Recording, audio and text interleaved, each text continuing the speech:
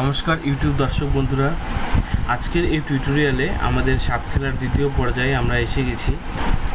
এখন আমরা block constructor ব্যবহার করব, যা আমাদের অদৃশ্য গ্রিডের ইন্ডিভিজুয়াল ব্লকস রিপ্রেজেন্ট করে।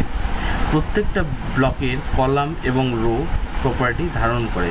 তাহলে শুরু করা যাক। তো আমাদের এক্ষেত্রে যেটা করতে হবে, তো আমরা এখানে আমরা ব্লক যেটা আছে সেটা তৈরি করি। ভ্যারিয়েবল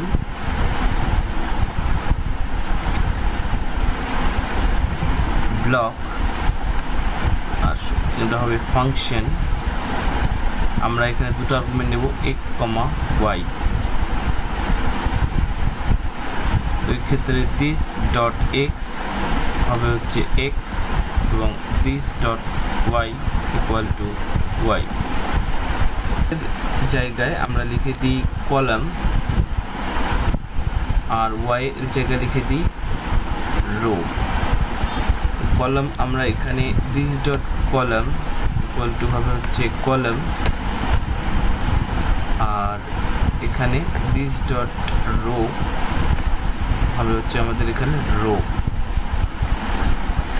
তো আমাদের এই ব্লক ফাংশনটা যেটা প্রোটোটাইপ ফাংশন সেটা তৈরি হয়ে গেল। এটা একটা ব্লক অবজেক্ট আমরা তৈরি করলাম। এখন আমরা দেখতে পাচ্ছি যে ব্লক কনস্ট্রাক্টরে কলাম এবং রো আর্গুমেন্ট ব্যবহার করেছি, যা আমাদের নতুন অবজেক্টের কলাম এবং রো প্রপার্টি নির্দেশ করছে। এরপরে আমরা ড্র স্কোয়ার বলে একটা প্রোটোটাইপ ফাংশন তৈরি করব, যেটা হলো একটা আমাদের মেথড ব্লক কনস্ট্রাক্টরের, যেটার মাধ্যমে আমরা কালার আর্গুমেন্ট পাস করব এবং একটি রেক্ট্যাঙ্গল তৈরি করব 10 পিক্সেল বাই 10 পিক্সেলের।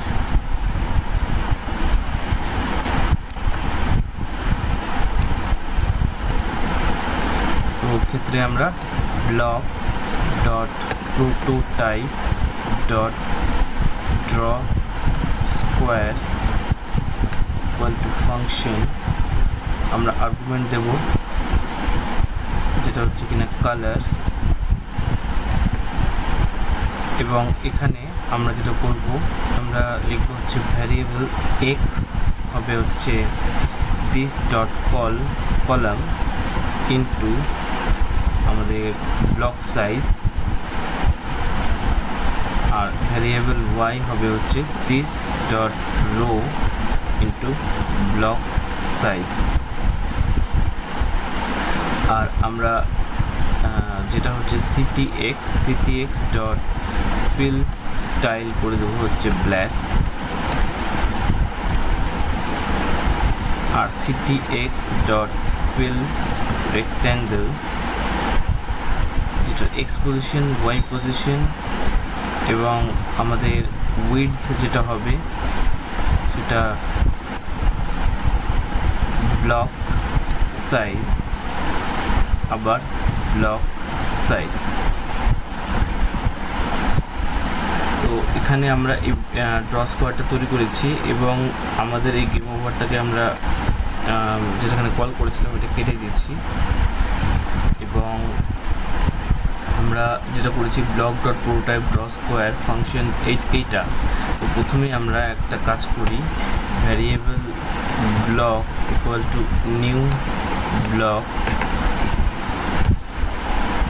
আমরা যেটা হচ্ছে কলাম সাপোজ আমি 4 দিলাম আর রো দিলাম 5, এবং আমরা ব্লক ডট ড্র স্কোয়ার আমরা এখানে লিখলাম ব্ল্যাক। তো আমরা এই পেজটাকে যদি আমরা রিফ্রেশ করি, তো এক্ষেত্রে আমরা যেহেতু এখানে ইন্টারভ্যাল আইডি দিয়েছি, এটাকে আমরা আপাতত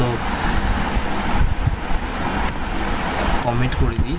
তো আমরা এখানে এটা রিফ্রেশ করছি। তো এখানে দেখতে পাচ্ছেন যে এই বক্সটা তৈরি হয়ে গেছে, যেখানে আমরা দেখলাম যে ড্র স্কোয়ার বলে যে ফাংশনটা মেথডটা, সেখানে আমরা কালার নিয়েছি। এখানে যদি আমরা কালার করে দিই রেড, তো আমাদের রেড কালারের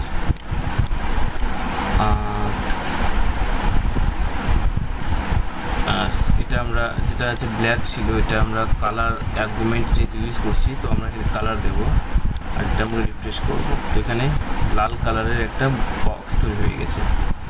এক্ষেত্রে আমরা এক্স যেটা রয়েছে এক্স পজিশনটা দিস ডট কলাম, এবং এই কলামটার যেটা কথা হয়েছে 4, তো 4 ইন্টু 10 40 এবং 5 ইন্টু 10 50, এই পজিশনে আমরা একটা স্কোয়ার তৈরি করছি। এরপরে আমরা যেটা করব, ধর আমরা এখানে তৈরি করছি যেটা হচ্ছে ড্র সার্কেল, যেটা আমাদের স্কোয়ার তৈরি করার পরিবর্তে একটা সার্কেল তৈরি করবে। তো আমরা সেখানে এটা করে নিচ্ছি, block dot prototype dot draw circle equal to function colour, আর এখানে আমরা variable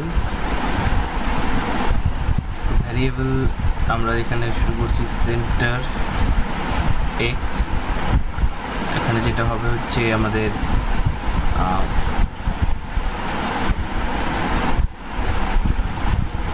this dot column into block size plus block size by 2, অর্থাৎ এই কলাম যেটা রয়েছে, কলাম আমরা যদি সাপোজ ধরি 4 দিই, 4 এবং ব্লক সাইজ আমাদের 10 রয়েছে, 4 10 40, প্লাস আমাদের এখানে ব্লক সাইজ যেটা যদি 10 থাকে 10/2 5, তাহলে 45।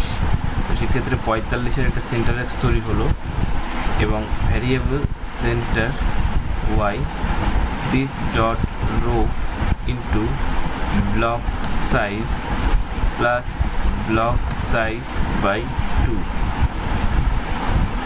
এবং আমরা এখানে যেটা করব সেটা হচ্ছে ctx dot fill style color, এবং আমাদের এই ক্ষেত্রে এখানে একটা সার্কেল বলে একটা ফাংশন আমরা দিয়ে দিচ্ছি, এখানে কল করে নিচ্ছি। সার্কেল ফাংশনটা একটু পরে আমরা তৈরি করছি। তো সার্কেল ফাংশনে আমরা কি করব, আমাদের এই ক্ষেত্রে সেন্টার এক্স সেন্টার ওয়াই, তারপর হচ্ছে আমাদের ব্লক সাইজ বাই 2, এখানে ট্রু লিখে দেবো। এই ক্ষেত্রে আমাদের সার্কেল ফাংশনটা আমরা তৈরি করে নিচ্ছি, variable circle equal to function. এক্ষেত্রে ফাংশনে আমরা পাস করব হচ্ছে এক্স কমা ওয়াই কমা রেডিয়াস কমা এখানে ফিল সার্কেল।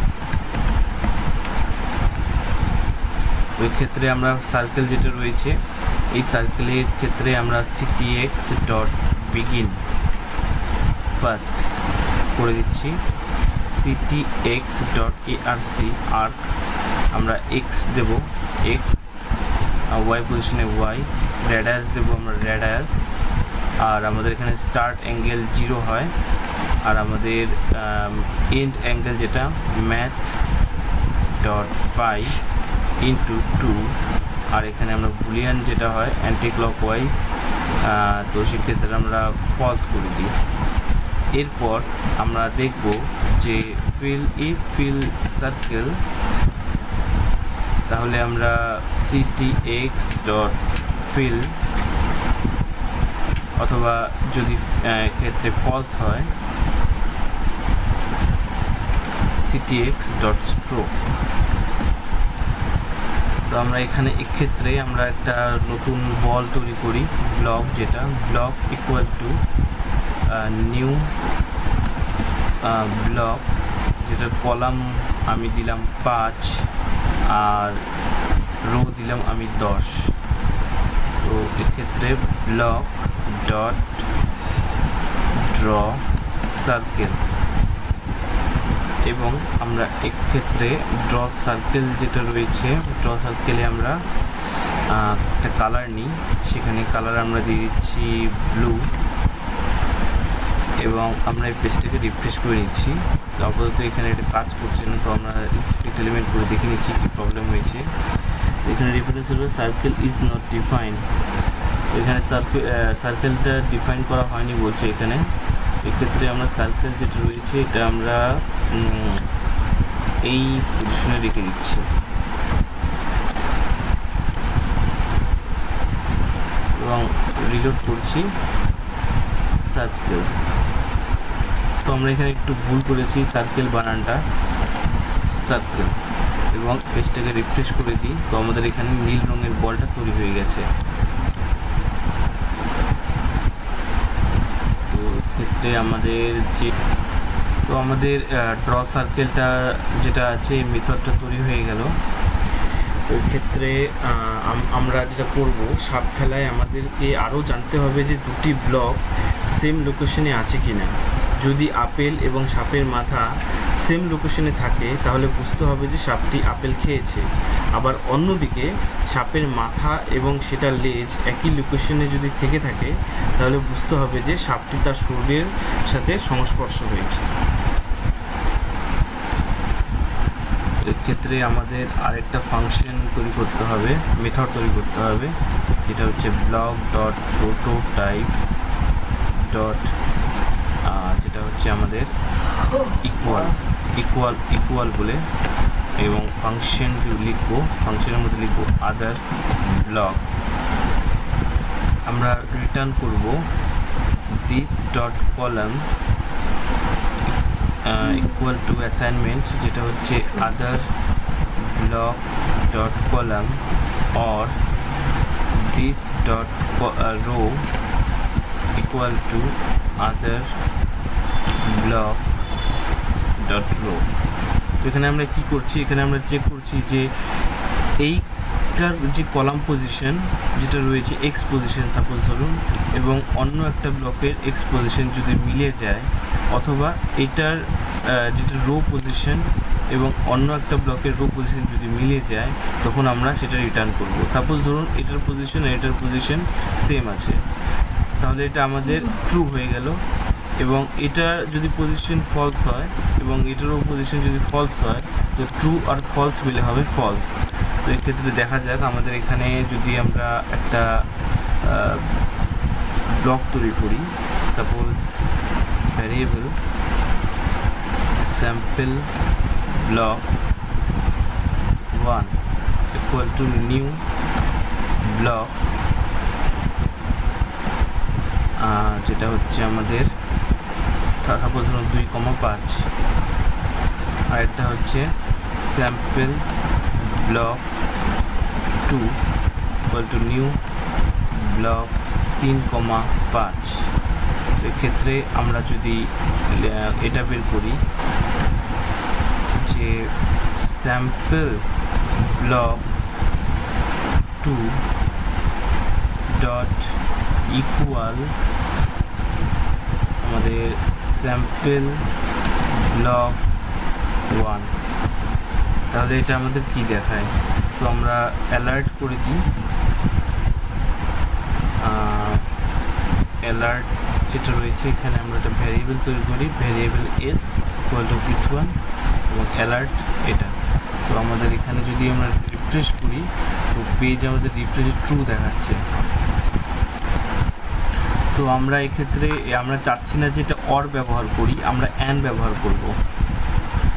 অ্যান্ড ব্যবহার করলে পরে এটা আমাদের ফলস আসবে। তো আমরা যদি রিলোড করি তো ফলস চলে আসছে। এক্ষেত্রে আমরা যেটা চেক করলাম যে এইটার পজিশন আর এটার পজিশন সেম নয়। তো এক্ষেত্রে আমরা চেক করে নিলাম যে এই কলাম, দুটো কলাম যদি সাপোজ ধরুন এটার ক্ষেত্রে 3 করে দিলাম, এবং আমরা যদি রিলোড করি তাহলে সেক্ষেত্রে ট্রু হবে। এখন আমরা একটা সাপ তৈরি করব। আমরা সাপের পজিশন সেগমেন্ট নামে একটা অ্যারেতে স্টোর করব, যা ব্লক অবজেক্ট ক্রমবিন্যাস দেখায়। সাপটাকে মুভ করবার জন্য আমরা একটা নতুন ব্লক সেগমেন্ট অ্যারে এর প্রথম সারিতে অ্যাড করব এবং অ্যারের শেষের দিকে রিমুভ করব। সেগমেন্ট অ্যারে এর প্রথম এলিমেন্ট সাপের মাথা বলে হিসাব করব আমরা। তো প্রথমে আমাদের স্নেক অবজেক্টের কনস্ট্রাক্টর তৈরি করতে হবে। তো ক্ষেত্রে আমাদের যে কনস্ট্রাক্টর, সেটার ক্ষেত্রে আমরা ভ্যারিয়েবল স্নেক হবে আমাদের এখানে, যেটা হচ্ছে স্নেক ইকুয়াল টু ফাংশন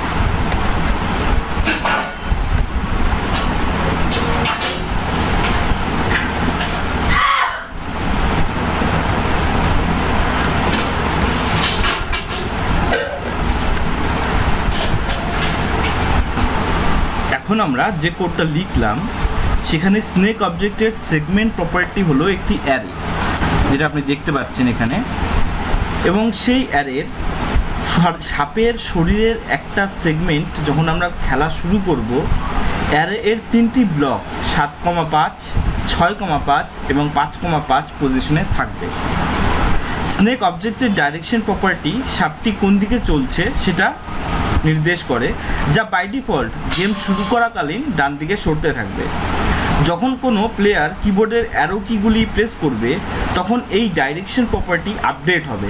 এখনকার জন্য আমরা রাইট ডাইরেকশন ভ্যালু অ্যাড করছি, সুতরাং গেম চলাকালীন সাপটি ডান দিকে চলতে থাকবে। এইবার সাপটাকে ড্র করবার জন্য আমরা ফর লুপ ইউজ করব, এর ফলে সাপের প্রত্যেকটি সেগমেন্টে একটি করে স্কোয়ার তৈরি হবে। তো চলুন আমাদের সাপের যে মেথড, সেই মেথডটা আমরা তৈরি করছি।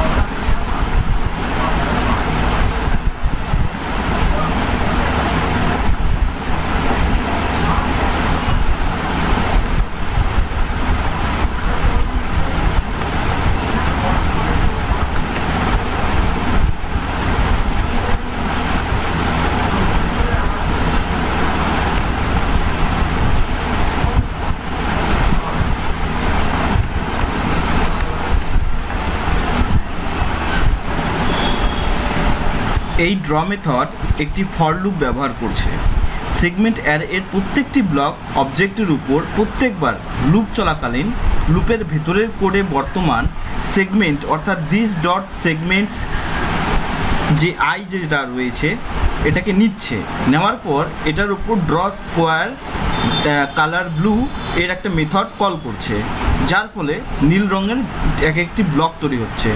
তাহলে দেখা যাক, আমাদের এই কোডটাকে টেস্ট করা যাক।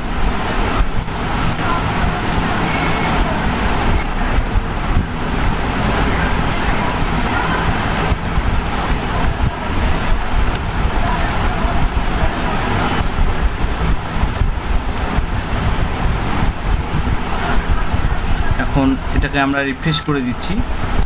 তো এখানে আপনি দেখতে পাচ্ছেন যে আমাদের এই পজিশনে 3টে ব্লকের একটা গঠন তৈরি হয়ে গেছে।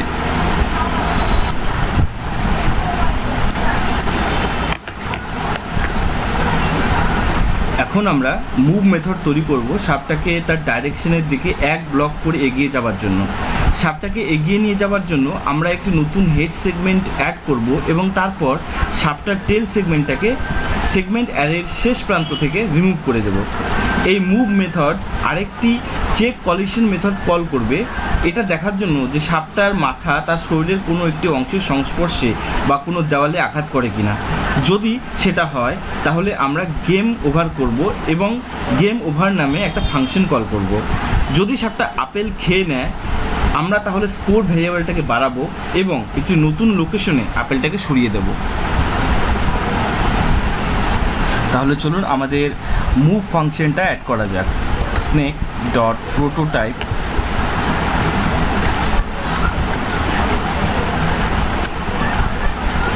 তো এখানে আমরা একটা ভ্যারিয়েবল তৈরি করি।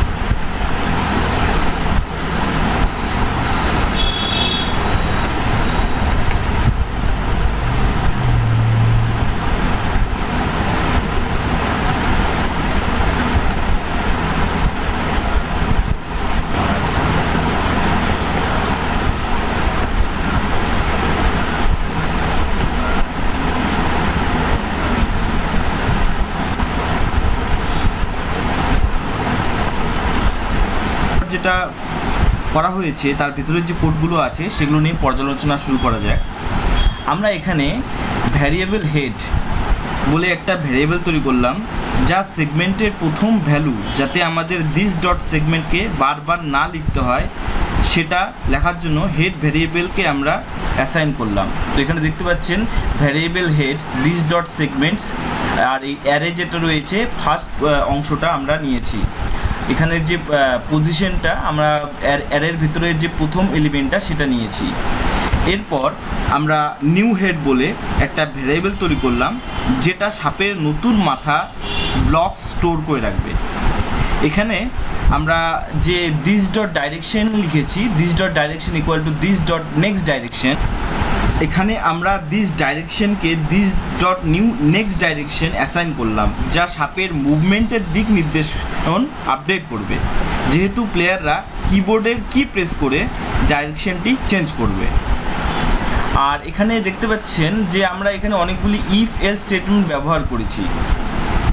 তো এইটা ব্যবহার করার মানে হচ্ছে যে সাপের ডাইরেকশন নির্ধারণ করার জন্য প্রত্যেকবার আমরা একটা নতুন হেড তৈরি করছি এবং নিউ হেড ভ্যারিয়েবলে অ্যাসাইন করছি। ডাইরেকশনের উপর নির্ভর করে আমরা অবশিষ্ট হেডের কলাম অথবা রো এর সাথে অ্যাড কিংবা এর থেকে এক বাদ দিচ্ছি। আর এখানে চেক কলিশন যে ফাংশন মেথডটা রয়েছে, চেক কলিশন মেথডটা এখনও তৈরি করিনি, তবে এই মেথডটি খুঁজে বের করবে যে আদৌ সাপটা ওয়ালের সঙ্গে ধাক্কা খেয়েছে নাকি নিজের শরীরের কোনো একটি অংশের সঙ্গে ধাক্কা খেয়েছে কিনা। যদি ঘটনাটি ঘটে তাহলে গেম ওভার ফাংশনটি আমরা কল করব, অর্থাৎ এটি কাজ শুরু করবে। এক্ষেত্রে ট্রু অথবা ফলস বুলিয়ান ভ্যালু আমরা রিটার্ন করব চেক কলিশন মেথড থেকে। আর যতক্ষণ সাপটা কোনো কিছুর উপর ধাক্কা না খায় আমরা নতুন একটি মাথা সাপের সামনের অংশে অ্যাড করব আনশিফট মেথড ব্যবহার করে, যেটা কিনা আমরা এখানে দেখতে পাচ্ছি this dot segments unshift new head. আর এখানে আমরা ইফ স্টেটমেন্টে একটা লজিক ইউজ করেছি, যেটা আমরা ইকুয়াল যে একটা মেথড তৈরি করেছিলাম সেই ইকুয়াল মেথড দিয়ে, সেটা আমরা এখানে যে মেথড ইকুয়াল মেথড ব্যবহার করেছি নিউ হেড এবং অ্যাপেল ডট পজিশনকে কম্পেয়ার করার জন্য। যদি দুটি ব্লক সেম পজিশনে থাকে তাহলে ইকুয়াল মেথড ট্রু রিটার্ন করবে, যার অর্থ হচ্ছে সাপটা আপেল খেয়ে ফেলেছে। যদি সাপটা আপেল খেয়ে নেয় তাহলে আমরা স্কোর বাড়াবো, যেটা আমরা এখানে দেখতে পাচ্ছি স্কোর প্লাস প্লাস। এবং অ্যাপেল ডট মুভ মেথড ব্যবহার করে একটি নতুন লোকেশনে অন্য একটি অ্যাপেল মুভ করাবো।